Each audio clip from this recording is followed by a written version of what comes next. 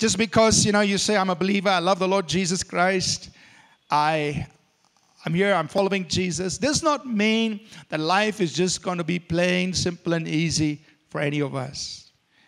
So, where does our faith fit in? What is our faith? What role does faith have in the middle of all these challenges that you and I face? On the one hand, which we have as a church emphasized much, is that by faith we dominate the circumstances. By faith we speak to the mountains, we command them to move. By faith we speak to the storms and the waves, we command them to stop, because Jesus did it and Jesus taught us to do that.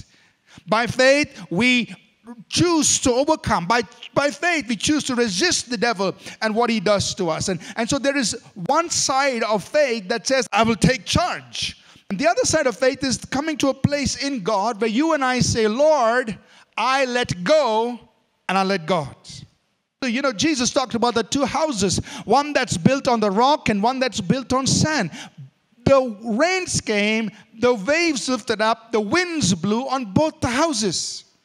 So just because you and I are building our homes on the rock, on the Word of God, on Jesus Christ, doesn't mean the storms won't come. It came to both the houses. The difference was the house on the rock stood firm. When we say let go, let God, it doesn't mean you now move to a place of unbelief. Oh, I don't know what's going to happen. Tomorrow the world will be worse. It's not moving to a place of unbelief.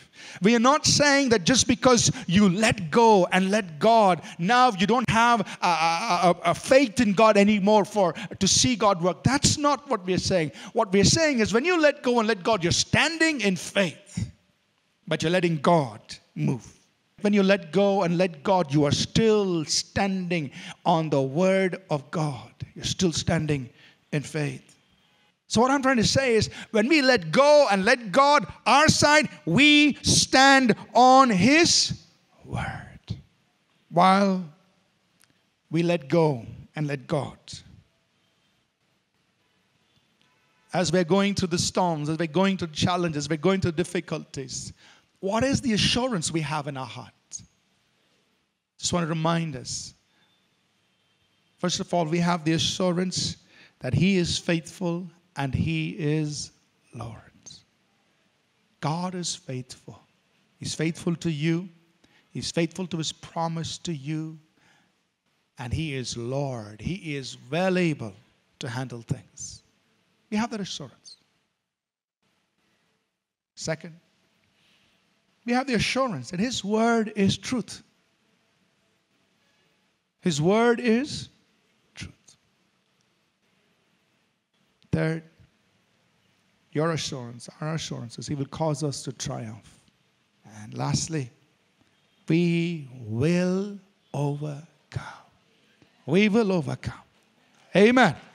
We will overcome. The Bible says, whoever is born of God overcomes the world. You are born as an overcomer. You can't help it. It's in your DNA. Whoever is born of God overcomes the world. And this is the victory that overcomes the world, even our faith. As long as you're standing in faith, you're going to overcome.